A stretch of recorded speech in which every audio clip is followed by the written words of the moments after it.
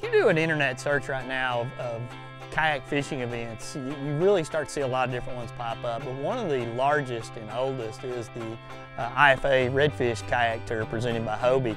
This series of events is basically happening the day after the regular big boats have fished, and some of them are drawing astronomical numbers out there. And what you're seeing is a whole new genre of anglers that are now competing, and they're accessing waters within the tournament rules that they have not been, pressured in a lot of other situations.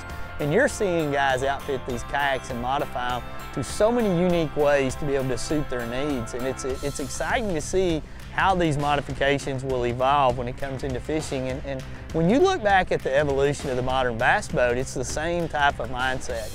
The changes that were built into the boats that we fish out of now at many different levels that people enjoy came from the early years of tournament bass fishing, and you're starting to see that evolution thanks to a lot of the competitors that are enjoying the Inshore Fishing Association's Redfish Tour. The IFA Kayak Tour held its championship in Houma, Louisiana, known as the Redfish Capital of the World.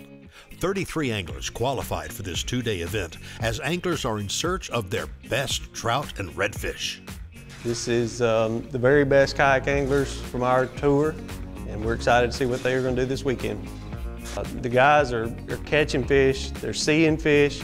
I think that they're catching lots of fish, and they're big fish. So I think you're going to see some 40+ inch redfish, and I think you're going to see some big trout caught all day long too. I got a ways to go. I need to upgrade that and go find a solid trout.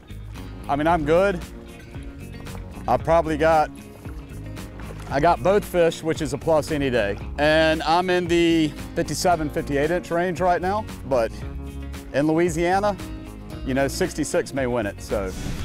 Check your local listings for full coverage of the IFA Kayak Tour presented by Hobie, airing this spring. Coming up, we'll take a look back at one of Wade's favorite Hobie kayak expeditions. Golly.